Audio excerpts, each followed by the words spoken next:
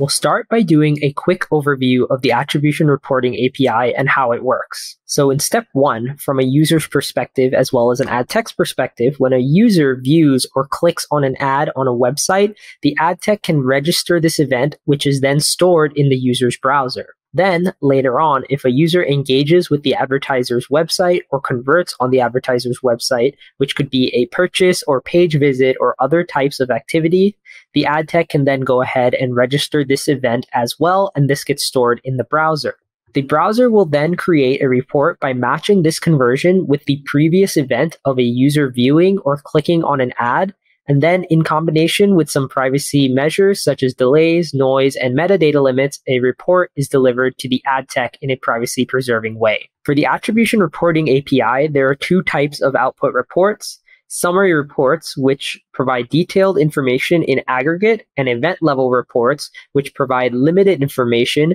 but per conversion. For this presentation, Noise Lab focuses on summary reports and allows you to experiment with different parameters that may impact the amount of noise in your final summary reports.